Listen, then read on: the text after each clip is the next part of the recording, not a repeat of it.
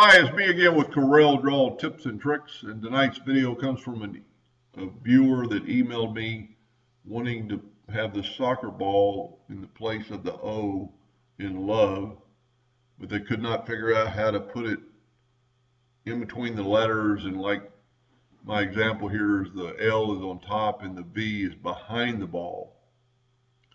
This is very easily done, and they were trying to use a clip art, and I actually just drew a soccer ball real quick. And if you haven't watched that video, it's a pretty cool video.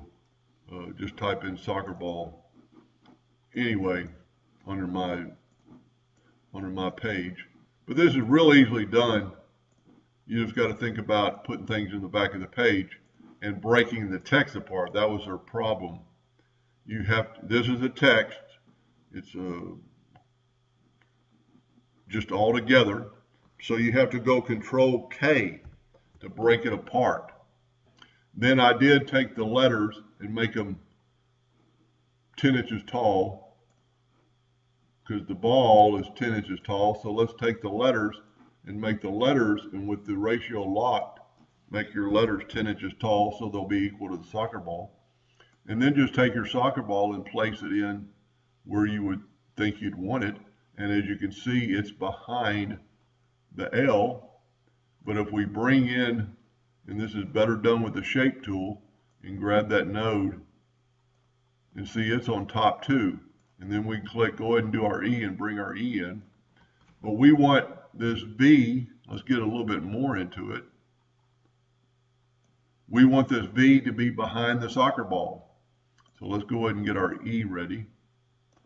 Just kind of have them all together. And then just click on your V.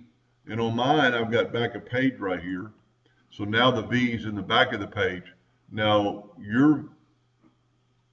if you don't have a icon built for back of page, it's under, I don't ever use it. So it's under Object, Order, Back of Page. And it'll put it in the back of the page.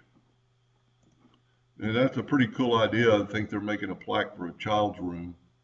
I would actually probably take the soccer ball and spin it where it wouldn't look like it's perpendicular up and down.